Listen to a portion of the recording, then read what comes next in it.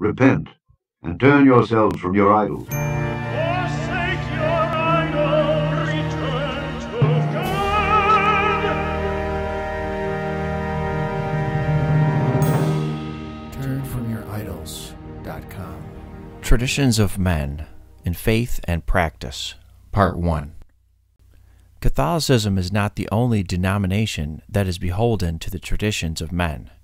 In most independent fundamental Baptist church buildings, the traditions of men are religiously followed in faith and practice. Although they often boast, "The Bible is our final authority in all matters of faith and practice," sadly, that is a misrepresentation of reality, an untruth, and simply a lie. Why do they call the building itself a church? Why do they call the room where they meet together the sanctuary? Why do they have a stage which they call their altar? Where did the altar call originate? Why do they assign unbiblical titles to men? Why do they teach about bringing tithes into the storehouse and faith promise giving? Why do they separate families by age? Why is all of this done as an incorporated creature of the state?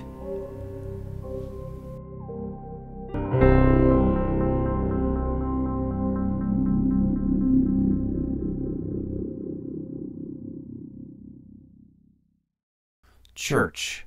What is the church? The church is made up of born-again Christians. It is a local group or called-out assembly of saved people. This group is the church. The building or place, wherever it may be, that they may meet together is not a church. Acts 2:47. Praising God and having favor with all the people, and the Lord added to the church daily such as should be saved.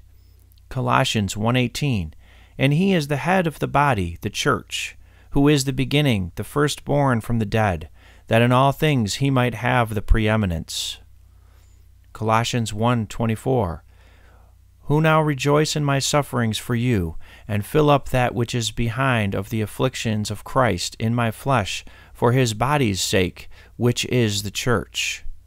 1 Corinthians 15:9. For I am the least of the apostles, that am not meet to be called an apostle, because I persecuted the church of God. Sanctuary.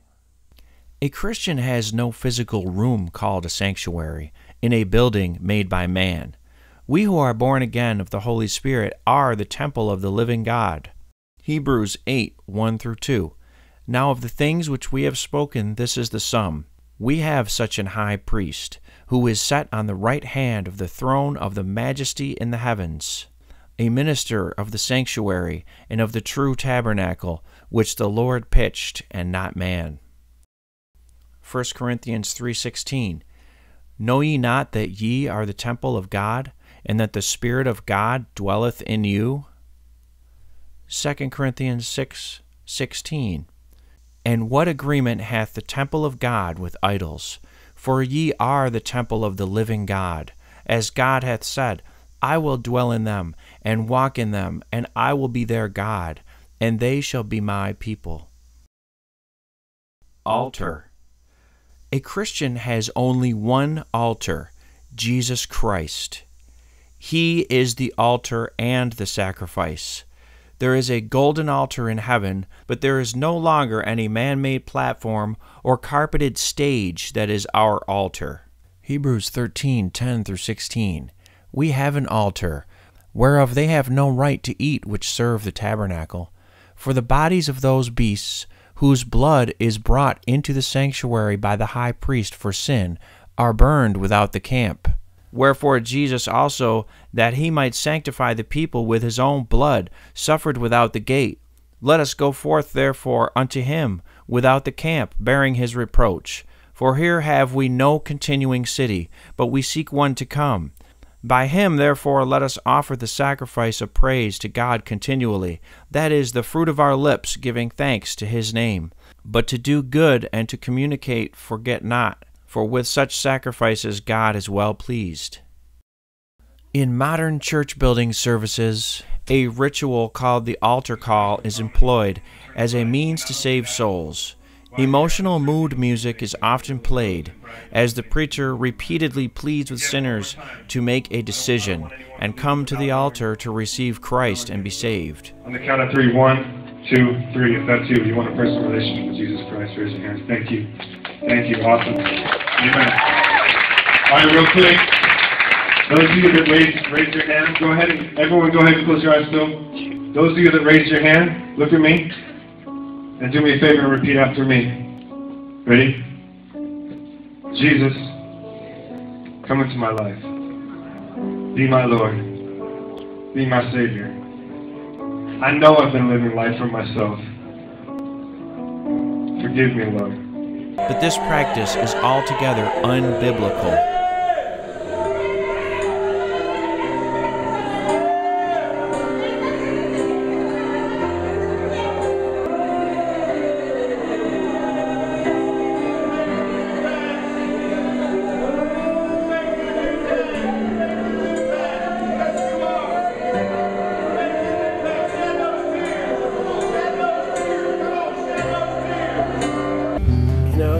We've just given you an opportunity to confess Him before men. He sees you, a little guy in the back. Little guy, I'm not a midget, he's a child. I mean, I don't want anyone to think I was offending a midget.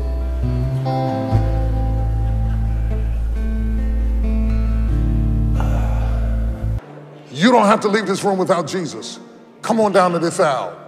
Make a commitment to Christ. In the 17 years that I have been pastor of the Potter's House, we have never had a Sunday morning that somebody didn't get saved in 17 years. If we made an altar call, somebody came to Jesus. Anybody else? Historically, the altar call was invented by a Presbyterian evangelist named Charles G. Finney, 1792 to 1875. Charles Finney's theology was tainted by Pelagianism, which is heresy. He also taught the doctrine of sinless perfectionism. Finney referred to the altar call as coming to the anxious seat, or to the inquiry room. Finney first began using this tactic in his evangelistic services around 1820. D.L. Moody later picked up and refined this method, and it was subsequently picked up by Billy Graham. Billy Graham defended his new evangelical methods, stating in a paper he wrote entitled The Christian that, quote, many psychologists would say it is psychologically sound. I'm going to ask you to get up out of your seat and come and stand in front of the platform and say, by coming, I open my heart to Christ. I open my mind to Christ. I want Him to have me. I'm willing to change my lifestyle. Whatever it costs, I'm willing to pay it in order to know that I belong to Christ, that He controls me. Why do I ask you to come forward and stand here publicly?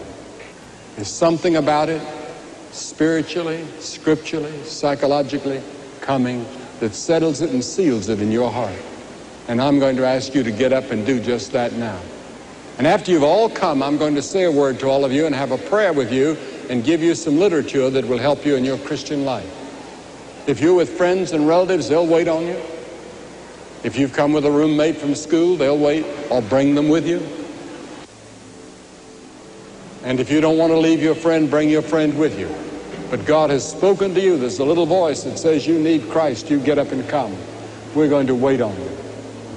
Quickly, from everywhere, you come.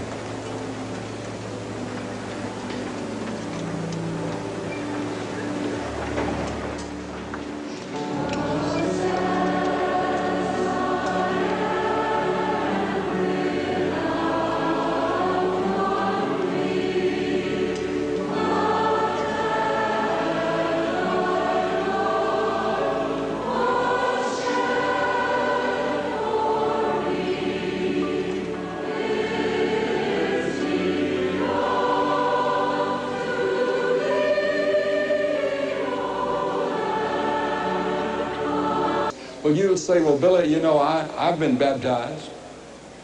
I've been confirmed. I belong to the church. That's wonderful. I'm asking you tonight to reconfirm your confirmation vows. I'm asking you to reconfirm those that baptized you in the words that were said when you were baptized. In quote services today, you will hear the emotive music repeating strains from invitational hymns in order to set the mood. The preacher says, "With every head bowed and every eye closed, slip up your hand if you need to be saved. Nobody will see you. Slip up your hand. Come forward, and one of our counselors will meet with you in the prayer room. Come forward and do business with the Lord. Come to the altar and receive Christ as your Lord and Savior." Colossians 2:8, "Beware lest any man spoil you through philosophy and vain deceit, after the tradition of men, after the rudiments of the world, and not after Christ." Jesus Christ is the altar. Man cannot now walk to Jesus Christ, nor do they need to meet with him at the bottom of the stage in front of the, quote, church building in order for conversion to occur. Repentance, belief in the gospel, salvation takes place in the heart, not in the inquiry room on the side of the stage, where you are led to pray what is called a sinner's prayer. Salvation is a work of God, not an emotional response induced or manipulated by man. Friends, if you prayed that simple prayer, I believe you got born again. Now take your hand, put it on your heart, and close your eyes. Pray this prayer with me. Even the people in the congregation, I want you to repeat this prayer with me, with a loud voice. Please, with a loud voice. I said, with a loud voice. The Bible says that if there's any unforgiveness, that it should be dealt with before praying. Therefore, we release any anger, bad feelings, resentment, or any other wrong attitude before you now. We lay it at your feet, and we release and forgive those who have wronged us. I lift up those watching this video, and we come into agreement and lift up their eternal salvation. To you who are listening right now, I'm going to ask you to repeat after me. Simply repeat what I say right now, and you will be saved. Matthew 11:28. "Come unto me, all ye that labor and are heavy laden, and I will give you rest." Jesus is the way, the door, the living water, the bread of life, the resurrection and the life. John 11:25. Jesus said unto her, "I am the resurrection and the life. He that believeth in me, though he were dead, yet shall he live." Romans 10:9-10. "That if thou shalt confess with thy mouth the Lord Jesus, and shalt believe in thine heart that God hath raised him from the dead, thou shalt be saved. For with the heart man believeth unto righteousness, and with the mouth confession is made unto salvation." All of this man-made confusion results in a works-based sideshow, with people trusting in an action, an event, something they did once when they decided to, quote, get saved.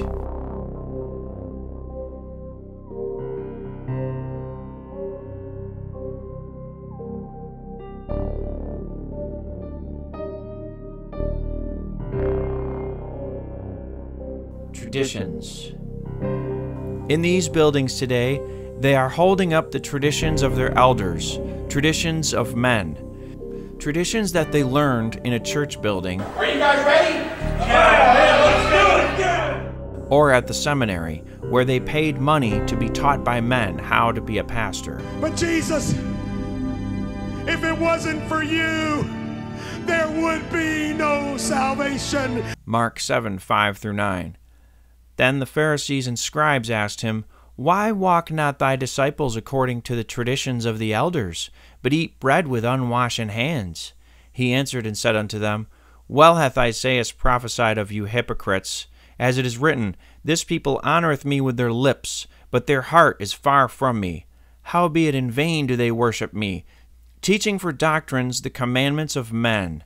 For laying aside the commandments of God, ye hold the traditions of men, as the washing of pots and cups, and many other such like things ye do. And he said unto them, Full well ye reject the commandment of God, that ye may keep your own tradition. Assembly. Many who hold to the above traditions of men do scoff at, and even falsely accuse those who choose to meet in house churches. They misapply Scripture and say, You're forsaking the assembly. Hebrews 10:24-25. And let us consider one another to provoke unto love and to good works, not forsaking the assembling of ourselves together, as the manner of some is, but exhorting one another, and so much the more as ye see the day approaching. So, gathering together with other Christians as a church isn't assembling unless it's done in an official state-incorporated, quote, church building? Do they realize that the New Testament clearly teaches that Christians traditionally met in homes without government permission? Matthew 18:20, for where 2 or 3 are gathered together in my name, there am I in the midst of them. Romans 16:5, likewise greet the church that is in their house. Colossians 4:15, salute the brethren which are in Laodicea and Nymphas, and the church which is in his house. Philemon 1:2, and to our beloved Apphia and Archippus, our fellow soldier, and to the church in thy house. Where we assemble should not be of any significance, but what many are truly angry about is that we do not partake in their traditions. This exposes their man-made doctrines, quote, of faith and practice, for what they are, a sideshow mixture of unbiblical rituals and arrogant religious pride.